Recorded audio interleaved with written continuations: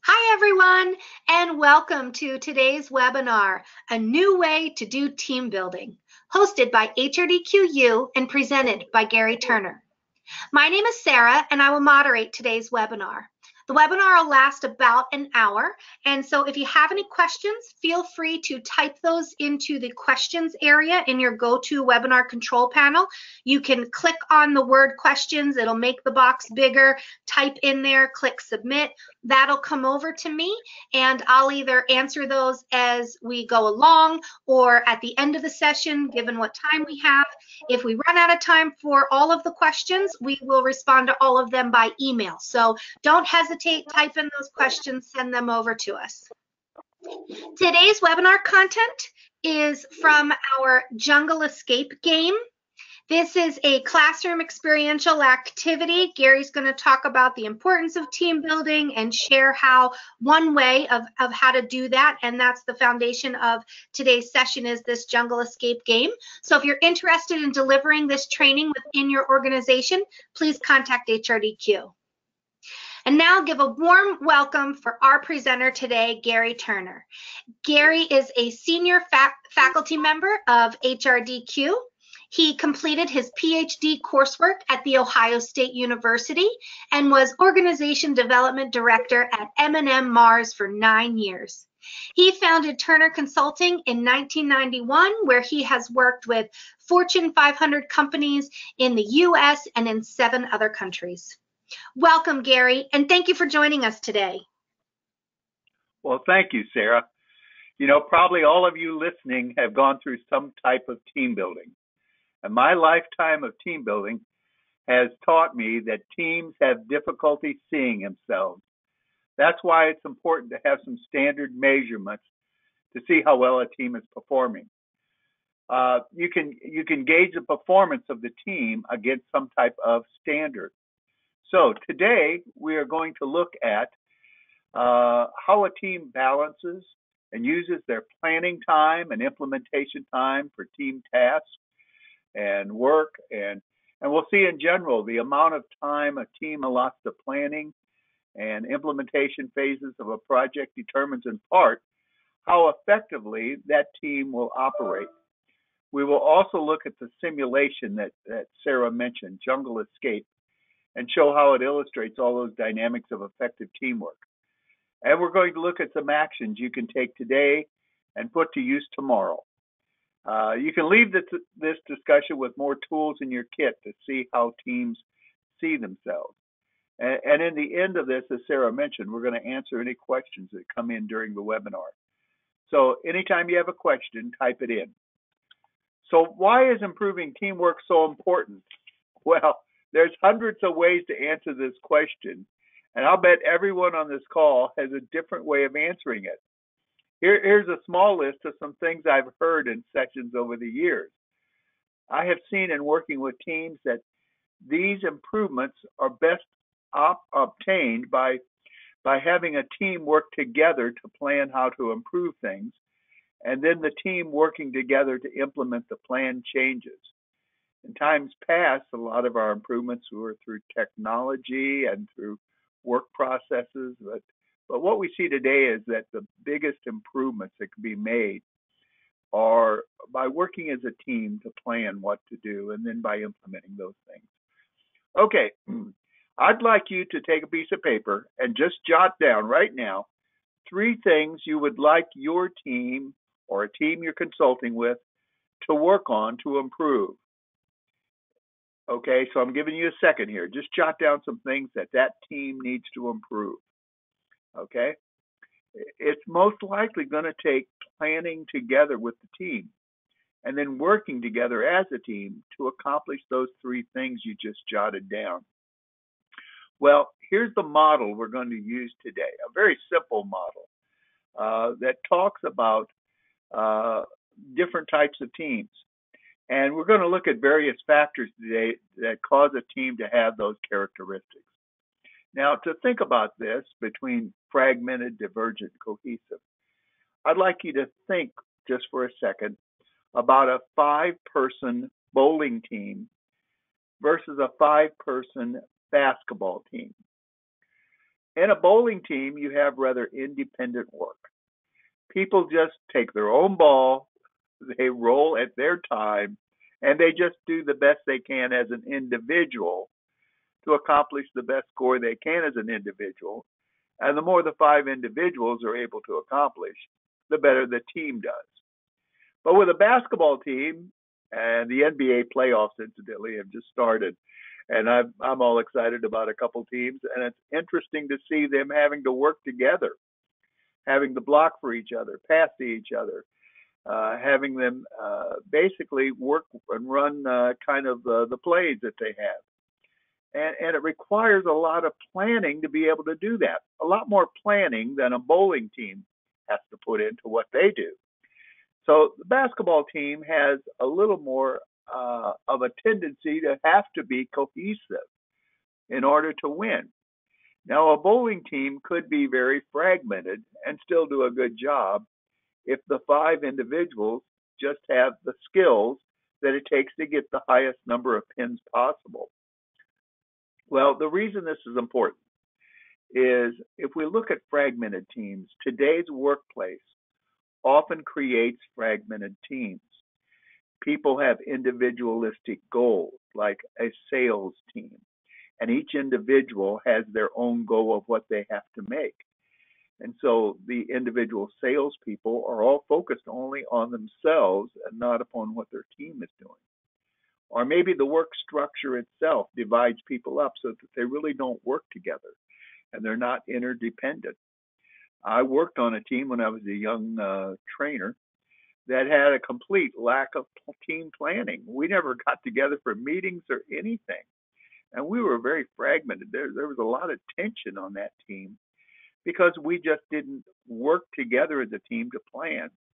Or maybe it's fragmented because there's a lot of top-down leadership. And I like to sometimes call this fragmented team a group, not a team, because they're just a group of independent workers. Cohesive teams become much more interdependent. And somewhere in the middle of this, we have divergent teams, teams that have some cohesion or have some things that pull them together, but individuals on the team are sometimes trying to work in very divergent or different ways. Now, it takes a lot of extra effort to build cohesion in a team. And one of the main efforts that has to happen is for the team to see themselves. They have to understand the dynamics of what's going on in that team.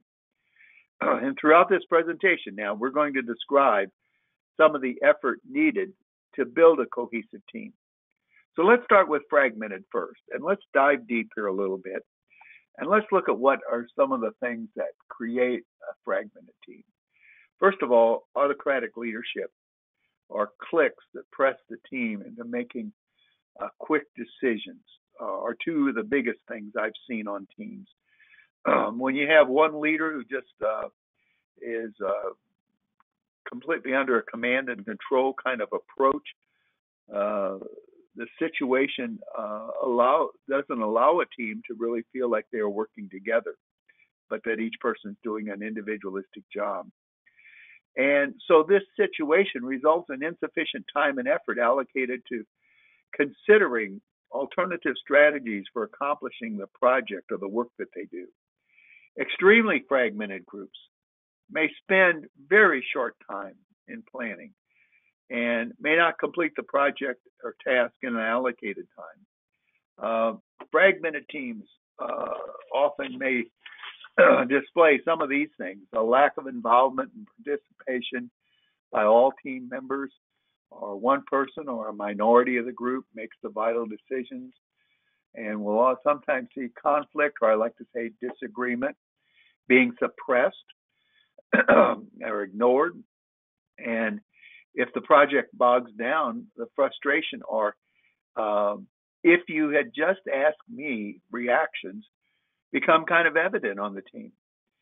Now, some group members might feel good about the project, work, or job they have, but a lot of others may not feel good. So that's fragmented teams. So let's look at divergent teams for a while here. Divergent teams often have passive leadership in some way. Instead of that autocratic leadership we saw in a fragmented group, we see a leader who doesn't provide either direction on task or doesn't provide process for the team, how the team ought to work together.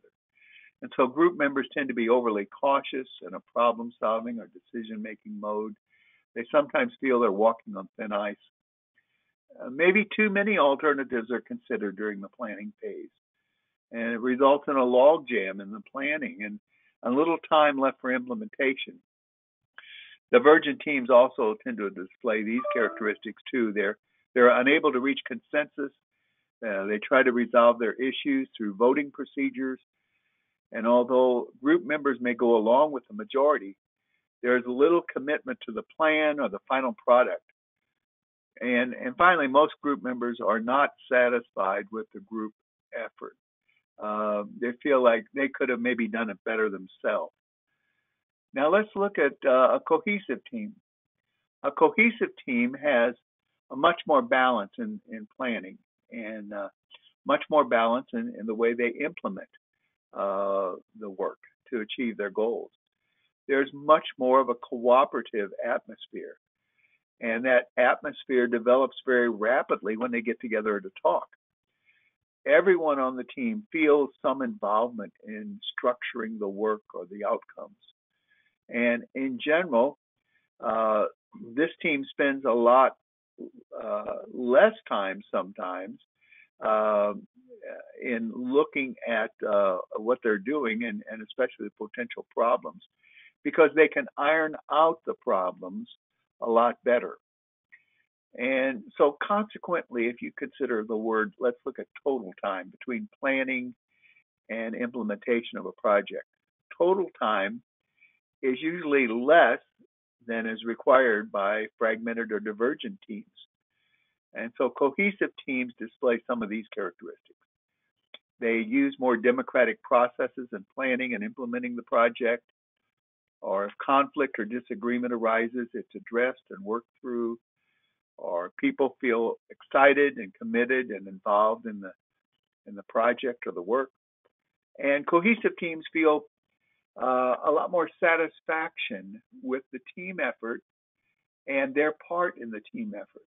So there's a lot better feelings about team members. I like to say that a cohesive team not only produces better performance, but it produces better morale. It helps people feel more energized by working with each other. So how do we get to have a cohesive team? Let's look at 9 elements now. These are 9 elements of teamwork. And these are written in a way that show if we have these things, we would have cohesive teamwork. So let's go down each of the 3 columns here. In the first column, we see the cooperative and supportive climate, clear goals and objectives, a healthy conflict management. In the second column, meaningful involvement, agreed upon problem-solving method, open communication. And in the third column, we see shifting leadership, different people taking the leadership at times, some consensus in decision-making, and finally, some task satisfaction, feeling good about what they're doing. Now, of course, these are written in the positive. And if we don't have these things, it minimizes the amount of cohesion we can have. For instance, if we have an uncooperative climate in the first column, or a second thing, we don't have clear goals, or the third thing, we don't have a good way of handling our conflict. Or in the second column, if we don't feel involved in what's going on, or we don't know the problems that we don't know or understand the way we're approaching this problem, or if we just have closed communication, we're not open about things, and so forth. You can see we would not have near as much cohesion. So if a team has all 9 of these elements, these critical elements, we're going to see that there is a high probability they're going to be extremely cohesive. And the more a team lacks these elements, the more obvious it is that they'll be very fragmented or very, in some way, working in diverse ways that aren't bringing them together. So let's describe these 9 elements actually in a little more detail. Let's put some concrete anchors on what they are. So let's look here at climate.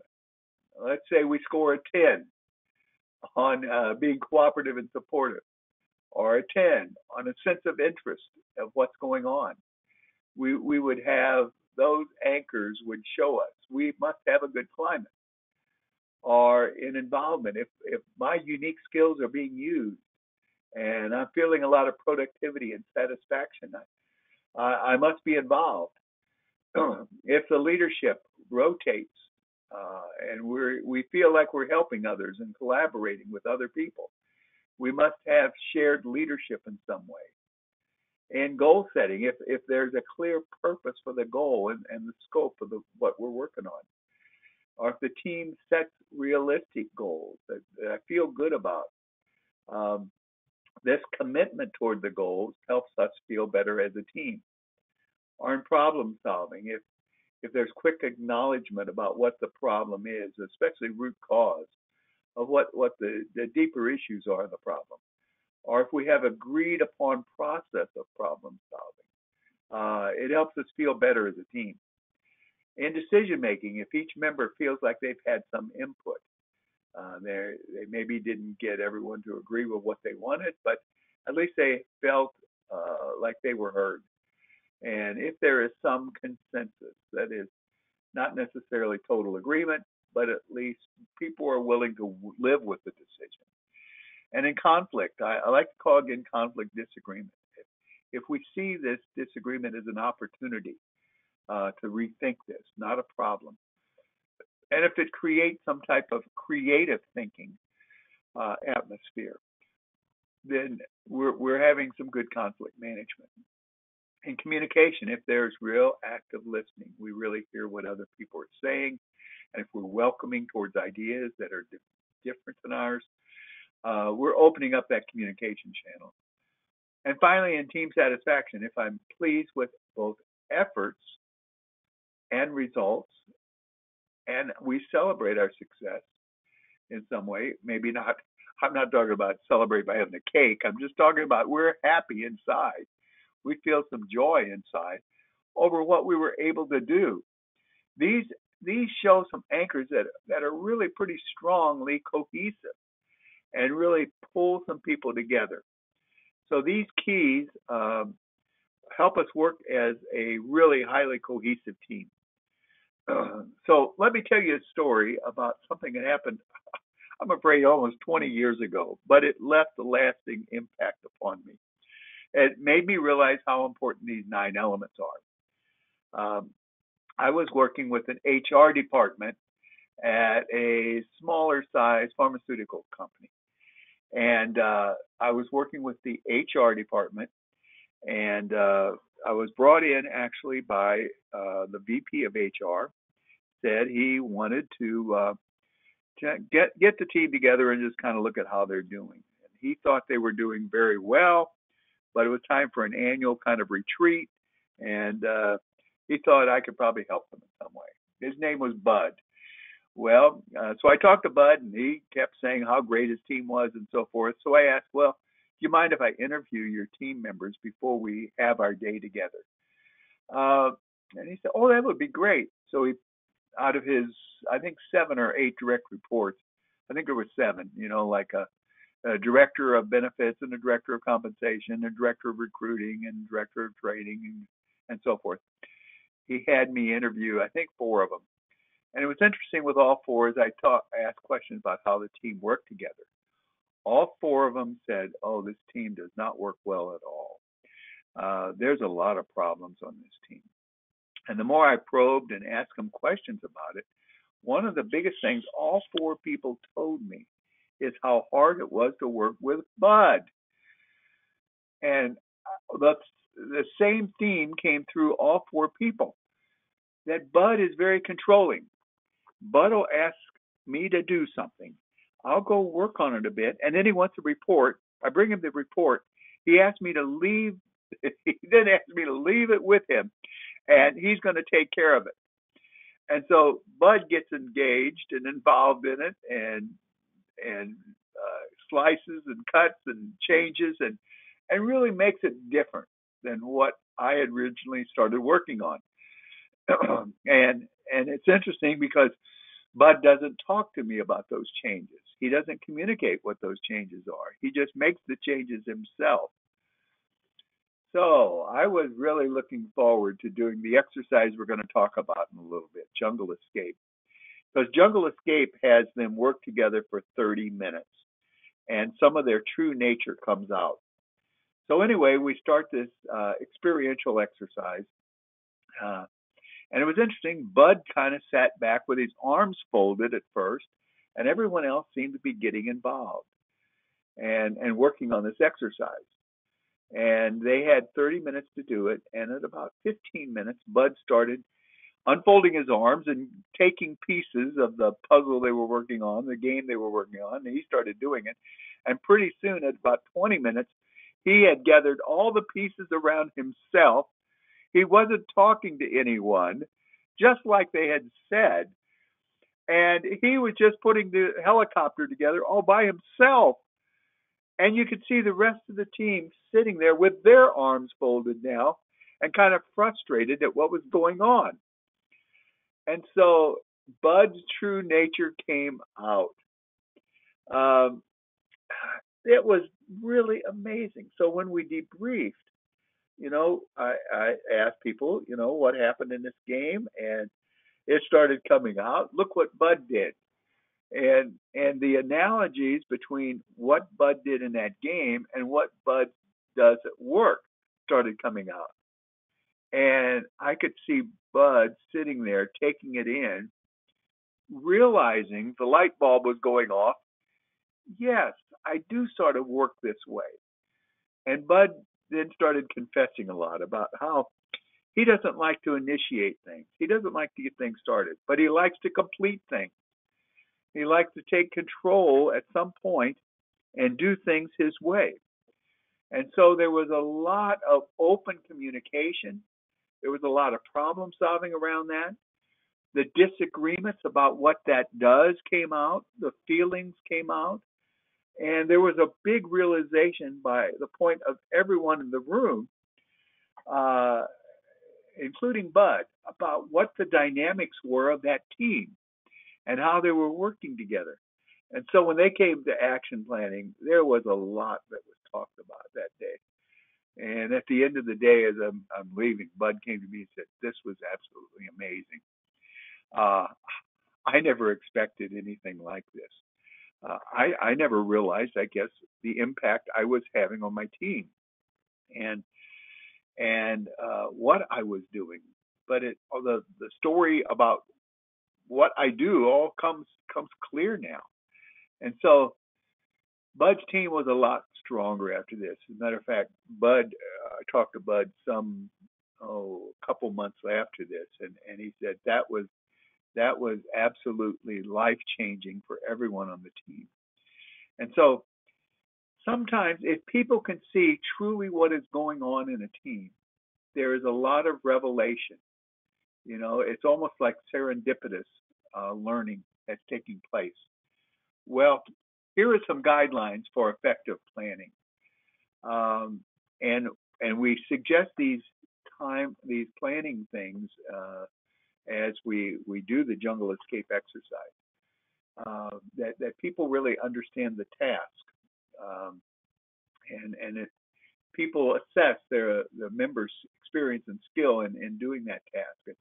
They define their time frames clearly, schedules, and people's role and responsibilities. I like the next one a lot. They surface and identify problems that might occur. What are their risks? What are things that could go wrong with what they're working on, or things that would be downside? And determining who coordinates what team efforts, and establishing measurements for their work, ways for them to be able to give feedback to each other. I worked with some years ago a chemical company, and I was brought in. There was a cross-functional kind of improvement team. They were doing a little bit of reorg and a little bit of reengineering and all kinds of stuff, and they had worked together almost 2 years. And the director of this team called me in and said this was another kind of retreat thing. He said they'd been working together. They just need to step back and look at their processes of how they work. And so I suggested the exercise we're going to look at. And that exercise, Jungle Escape, helped them see how they do things. So when we got together, the 12 people were put into two teams of 6. I gave them each a helicopter to put together, ran through the rules of this. And right away, one of the people on one of the teams said to me, "Hey, we're supposed to be one team. Why don't we all work together?" And someone at the other table said, "Well, you just don't want us to beat you. You just think we're going to do better than you, and so you're afraid of losing this." And the guy was sincere. He said, "No, maybe we can learn some more about planning if we sit and plan this exercise together." And that team decided to move the two tables together and work together on building 2 helicopters at once. Well, they took 6 minutes to plan, and I hardly ever see a team take that long to plan. But they did an extremely good job of planning. And these are some of the things they really did a good job with, especially that one I mentioned. Identify problems that could occur in trying to build this. And they asked them one of the best questions in the world to ask for a team getting together is, what's going to be difficult about what we're doing? And I remember them asking that question and smiling, because that's a key question with any type of teamwork. What's going to be difficult about what we're doing? And sure enough, they talked about it. And after 6 minutes, they were ready to start building. Well, they worked so fast in building, I was just shocked. And they completed it in less than 6 minutes. So they did in less than 12 minutes. They built something that normally takes people around 25 teams around 25 minutes to build. It really surprised me how much planning makes a difference. And here's one of the things that I learned from this, and they saw too, is that they had been planning together for a year and a half or so. They understood each other. They understood things. They understood problems. They understood how to sit together and really listen to each other. And so their planning was extraordinary. And so when I work with teams, I like to help them see, here are the things we have to do to kind of work together.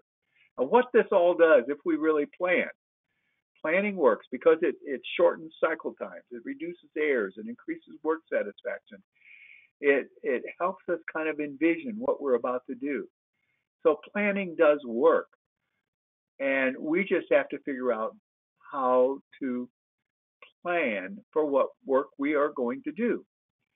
Now, at HRDQ, we love experiential learning. We believe that teams can learn the most about themselves if they go through an experience that shows their true colors. So, for teams, as we're trying to help them learn how to develop themselves, we want them to understand how to move from fragmented to cohesiveness. We want them to determine which of the 9 elements need improvement on their team. We want them to appreciate each person's individual style of working, like even Bud. I think the team started appreciating Bud's style of working, which is being a completer, not an initiator. And once they understood that, it helped them. And it helps to define future actions that the team needs for their own personal development. And so when we do Jungle Escape, these are some team development guidelines that we work around and want them to do. But also, each team member needs some individual development guidelines. And we want them to learn how to compare their individual interaction to their on-the-job behaviors. What is it they do on the job? We help them look at action planning their own individual responsibilities for team improvement, because each person has their own responsibility. We help them have insight into how their team can work better together. And we help them have personal insights into how I work on this team, like Bud and his team had after their experience. So, this is where Jungle Escape comes in. We believe Jungle Escape shows the true colors of any team because people's natural behavior comes out so quickly and vividly during this exercise. Here's Jungle Escape. The scenario is basically this. Um, Imagine that your team is flying in a plane somewhere and you crash land in a jungle and you're on a mission to deliver helicopter parts to a secret military base. And unfortunately, in this jungle, your chances of being located and rescued are very minimal. But you've managed to salvage these helicopter parts. And so you may be able to construct an escape chopper. So that's basically the scenario. It's a little bit of fun. And when I do it, as a matter of fact, I have a lot of fun. I wear this kind of fatigues, military fatigues, and kind of imagine that we're on a secret military mission. Uh, and sometimes I'm working with clients who decorate the room in certain ways, or even have bananas on the table if they're in the jungle. So it's a fun kind of way to kind of get people involved and engaged. So here's how the 30-minute team simulation works. Participants are divided into teams of, I like 4 to 8 participants. And each team is given a kit containing 97 pieces to make a helicopter. And they get some information about the helicopter. And so first the team plans how they're going to build the helicopter, and then the team assembles an airworthy copter. So the action may start slowly, but it builds as teams are frantic to survive, or at least to beat the other teams in the room. Now, here's what happens. Teams are going to start as fragmented teams. They're going to start in very fragmented ways. One team member is often going to take charge and become sort of an autocratic leader, unless the team works naturally, like that chemical company team I told you about, that cross-functional team, where everyone was sort of a team leader. People will tend not to disagree with anything that's said. And people will look for a job they can do all by themselves, like build the rotor or build the rear rotor or build the landing gear, etc. And at first, it feels sort of awkward and confusing as we're looking at the pieces and trying to figure out what to do. So there's a lot of the things that are the 9 elements of fragmentation. And it's easy to observe those. We sometimes have a team observer. If there are fewer teams in the room, I do the observing. And I look for things that happen to show that at first they're being fragmented. Now, after they do the planning, which often for teams, they don't know what to do to plan. And they're often after 1 minute, they say, we're done planning, even though they've done no planning and don't even realize it. They start to build. Okay, so here's the building. It's often very strangely quiet in the room for a little bit, as each person just works by themselves. There's little communication between people. And there's signs of fragmentation that are really obvious, as each person is just kind of trying to do their individual job. And there's no feeling of connectiveness or teamwork or interdependence or anything when the team starts in this fragmented way. Now, like I said, that cross-functional team, some years ago at the chemical company, they shocked me because there was no fragmentation from the very beginning. They were already a cohesive team. And it's very different than what you'll see in this picture where everyone's quiet, not saying anything. So people work individually, build their part of the helicopter. Now, there's a transition point that starts happening. All of a sudden, people realize, hey, we've got to work together to assemble this copter. We've got to figure out how are we going to do this. And at that point, all of a sudden, the room becomes a lot noisier. There's open communication. There's asking questions. There's giving feedback. No, don't do it this way. Do it that way. And critique becomes the norm. It's interesting. People correct each other, but they often don't feel like they're correcting each other. They feel like they're adding improvements. And the concern now starts becoming the goal. What is this final product going to be? How are the individual pieces that people have been working on? How are they all going to fit in? And so now there's starting to be all these questions and dialogue between each other. So that's then the transition point to the team possibly becoming very cohesive. Now, let's back up for just 1 minute. There are some ground rules, and let's just kind of say, here are the ground rules. The ground rules are to take whatever time your team wants to plan the assembly. Like I said, a lot of teams just take 1 minute or 2 minutes. It's rare when a team will take 3, 4, 5, and like I said, that one team took 6 minutes to plan. They did amazing in their planning. And so it increased their planning time, but it reduced their assembly time by doing this. And so, they then start timing themselves after they begin. And they're told that one person from their team can go look at a model and report back to the team what to do. And so that's sort of the way they start this game when they start. Now, here's a team I worked with recently. Notice this team is at that transition point. They're at the point where they have to start becoming cohesive. Individuals have worked on their individual product. Okay, they had their part done. And now they've started talking to each other about what to do next. Right after this, there was a whole lot of team energy starting to figure out how to do this. Let's show another team here. Here's a team that's almost done, but they're still confused about how they get the landing gear and the tail section together. And this is where, for this team, a little frustration set in, and disagreement started occurring. And they're talking to each other and disagreeing with each other. And what was interesting with this team is when the exercise was over, I asked them if there was any conflict on this team, and they all said real quickly, no conflict. However, I read back to them some of the disagreements they had right at this point, and they realized, yeah, we did disagree, but they saw it, and a cohesive team will start seeing this as healthy disagreement. And that helped them in the last 4 or 5 minutes that they worked together. It helped them quickly figure out what they needed to do.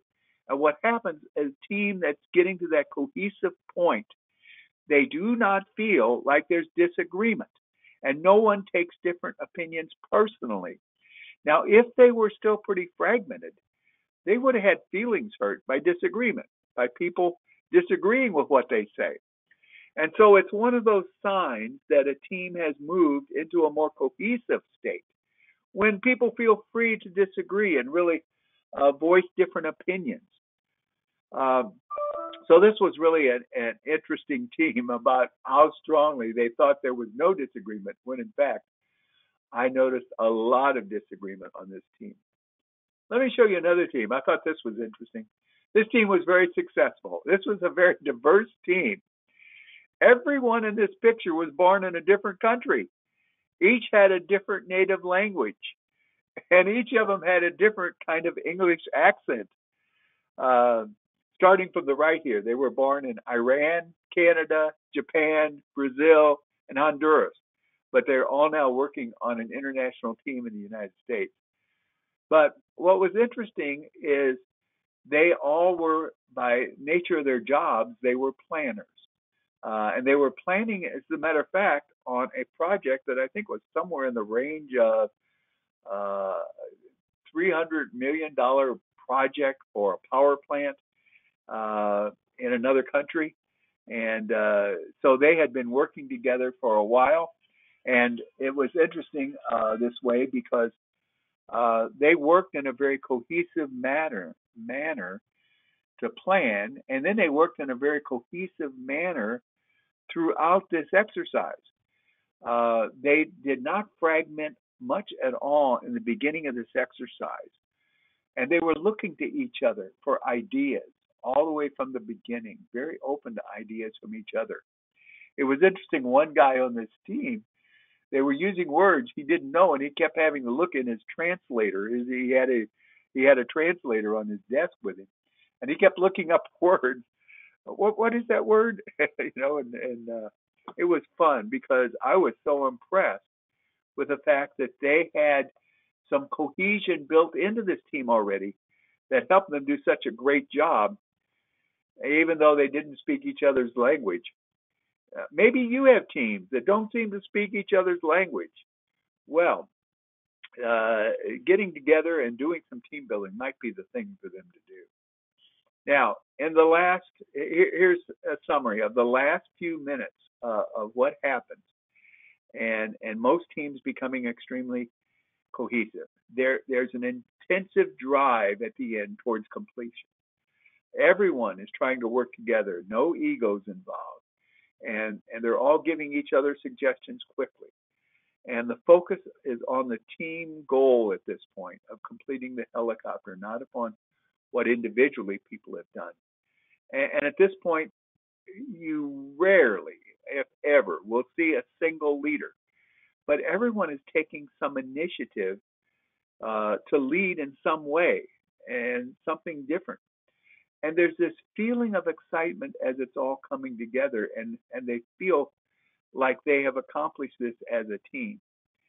So this is sort of the end of the 30 minutes that they have together. And some teams can complete this in 25 minutes, and we often have good teams that complete it in 20 minutes even. So like I said, it was amazing when I saw a team complete it in 12 minutes. It shows that that team has a lot of cohesion and working in a very cohesive way. So learning takes place. Learning takes place for these reasons. Learning takes place because the team understands that maybe they didn't do a good job of planning. And they understand a little bit more about when the team gets together, here are some questions they need to ask about their planning. And learning takes place around assembly, that is working together. Um, and some way they've got to figure out how can we work best together. And so we're concerned about total time reduction in terms of how we work together. Learning takes place um, because there's a lot of self insight.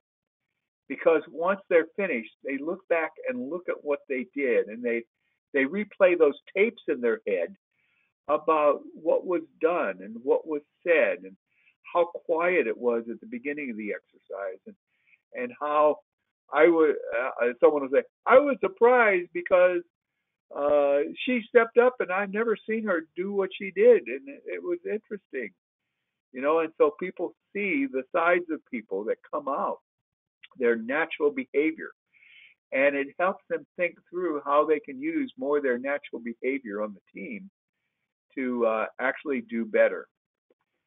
So at the end of the exercise, after the helicopter's built, we set it in the middle of the table, and then we ask them debriefing questions. Here are some samples of some debriefing questions out of the many that we ask. How does our performance as a team in this activity mirror the way we work together on the job? There's always a lot of discussion around that, what we did or what this person did or that person did. What lessons did I learn that would help my team work together more effectively in the future? So what can the team do to work more effectively is the second question here. And then the next question, based upon what I learned, what action steps will I recommend my team take on its next project? What am I going to do to help the team? And then here's another great one. And this is, what personal insights am I taking away from this activity, especially about myself? And that's where it really gets kind of deep for people. So like Bud earlier, Bud had so much insight that day into himself. and how it impacted the people that reported to him. He did not realize how his behavior was negatively impacting them. And so he came up with a lot of ideas about how he could work better with each of the people that worked for him and how the whole team could work together in a much more cohesive way. There are more questions too we asked, but here are some of the here are four big trigger questions that really get the team thinking about themselves. And then the action planning. We ask people to write down, what am I going to do differently? What is the team going to do differently? Set some goals for themselves, and just do some planning around the team process. That really helps the team learn. So what we're going to do here is examine questions. Sarah, I bet there's been some questions come in. I kind of ran through this a little fast. So what kind of questions would people have that have been coming in? Sure. Thank you so much, Gary. We actually do have questions already. So if you have a question, we have time here for questions. Go ahead and type those in now while we're answering some of the other questions. We'll get started though right away because we do have a couple that have come in. So our first question is from Elaine. She asks, what happens when you have the opposite of bud? So you ask for input, but no one wants to contribute. How do you kind of get them motivated? Okay, so by the opposite of bud, Elaine, I'm assuming you mean someone that doesn't get their hands involved, doesn't get engaged with what other people in the team are doing. Well, that's great, because what you're going to end up seeing, and it happens sometimes, is you're going to have that folded arm person who kind of sits back and doesn't get engaged very much, and doesn't say very much. Now, this is a great opportunity for the team to see it and for the team to give feedback to that person. The team must have a very serious problem with their interaction if that person is not engaged, and this needs to be surfaced and addressed. So you may want even an experienced facilitator to help this team, to work with this team. But so one thing you might do here too is HRDQ has a team effectiveness profile. And the team might take this profile before they meet, and for the facilitator to see people's results on it and get a composite profile of the team. One of the teams I worked with not long ago, I was warned before I went to it that people don't speak up very much. So I facilitated an issue session for them. And what I used is a technique called brain writing. And what we did is we handed cards around, and people would write down issues on the brain, out of their brain that they just thought the team had. And then they would hand the cards to the right or the left, and people would read what they said and then write something else down. And then they would hand it around again. And it was interesting. We were just going a couple minutes, and all of a sudden things erupted and everyone started talking, and there was a little bit of anger that came out at that point. But that's a technique. If no one's talkers, they're not talkers, at least maybe they're writers. And it might be a method you use here. But I can say this: Jungle Escape will show again true colors. It'll show a lot of what is happening with people on the team. Sarah, any other questions? Yep, we have a few more that have come in. So this one's regarding fragmented teams. What steps can we take to bring this type of team to a cohesive team definition? Okay. Well, you know, the complexity of the 9 elements of effective teamwork has got to be part of this. And sometimes it's hard to know where to start with that and what will keep moving the team forward. If you're a team member or a consultant to this team, what I suggest is you keep evaluating against anchors of those 9 elements. All 9 are interdependent. But the one I like to start with, I like to start a lot of times with the fourth one, that is clear goals and objectives, and just see what the team has as their goals and how much team members feel like it is a common goal. Like all orders have to be shipped out by Friday, or we have to raise our customer service score by 3 points, or if the team really feels that and is committed to that, that will be often a first step toward wanting to pull together.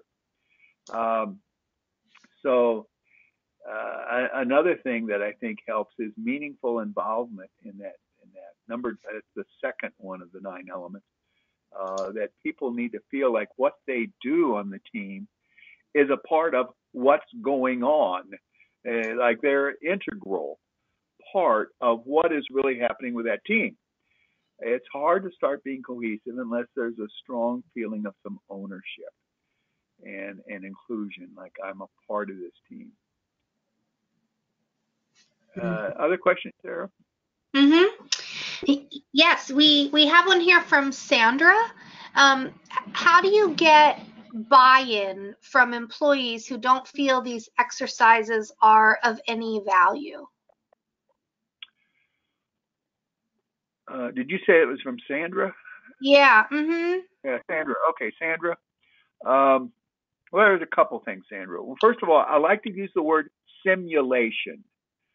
You know, a lot of people, I know I'm tempted to call them games, but this is a simulation of real work.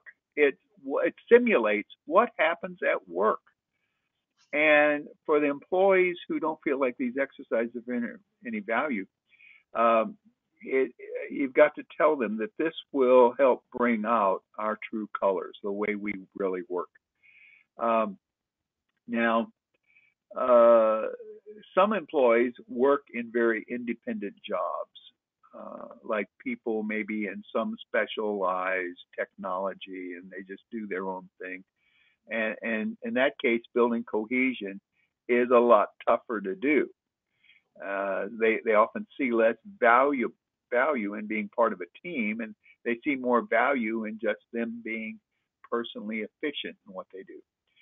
So where people do work together or have similar stakeholders, or they have similar products, or they have similar type of processes, um, they have some problems working together, and the team needs to understand that there's a value in developing their teamwork. So Sandra, buy-in often comes from showing people why they need to work well together, and then a little bit about how they can work better together. Um, so, like I mentioned, I've seen a team that does work well together. I've seen a lot of teams that work well together, in truth, but um, it really helps a team. You've got to tell your team that it really helps them work quicker, efficiently, effectively. And intuitively, we know that this principle is true, that people can work better together. Um, one other thought is that you won't get 100% of the people you want to go through this exercise to believe that it's going to be valuable. A lot of people are going to have some doubts from the beginning. So you might just ask them to trust you at this time and try it. Might be a way that you approach this. Sarah?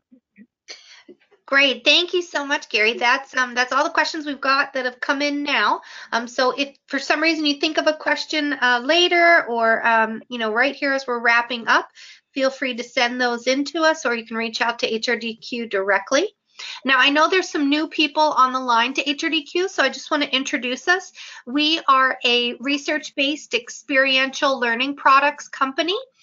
You can check out our online or print self-assessments, our up out of your seat games like the Jungle Escape, the foundation of today's webinar. We also have reproducible workshops that you can customize. And if you do find you need help either learning a training program, or you want one of our expert trainers like Gary to come on site or virtually deliver it for you, we also provide those services. So we look forward to being your soft skills training resource. And Gary, thank you so much for sharing all your wonderful stories today. Well, thank you, Sarah. I enjoyed being here. And thanks everyone for participating. We'll see you on our next webinar. Happy training.